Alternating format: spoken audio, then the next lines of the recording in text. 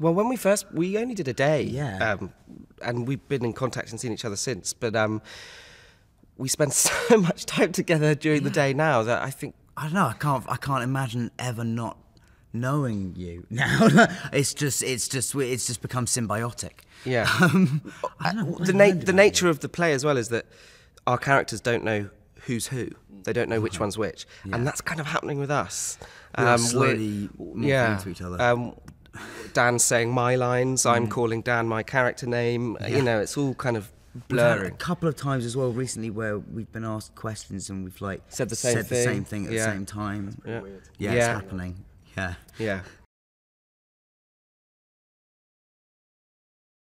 I go quite quiet. I sort of, I move around a lot. These aren't really superstitions or rituals as tics, are they?